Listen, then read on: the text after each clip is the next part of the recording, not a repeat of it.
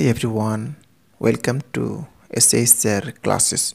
Today in this video we have to draw a square with each side 5.5 centimeter. So let's start the video. So first of all, drawing here a length 5.5 centimeter first. So this is 1 2 3 4 5 and this is 5.5 centimeter. So first drawing here a line 5.5 centimeter and this is 5.5 centimeter.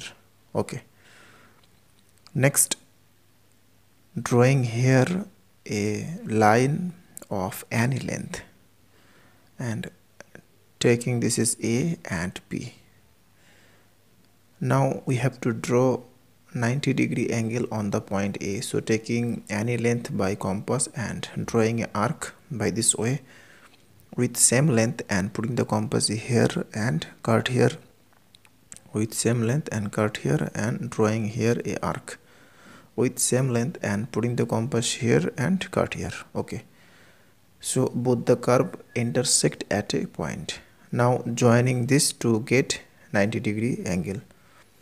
Okay, so we got here a 90-degree angle. Now taking the length 5.5 centimeter by using compass, then putting the compass here and cut here and cut here with same length and putting the compass here and drawing here a arc with same length and putting the compass here and cut here. So both the curve intersect at a point. Now joining this side, next joining this side.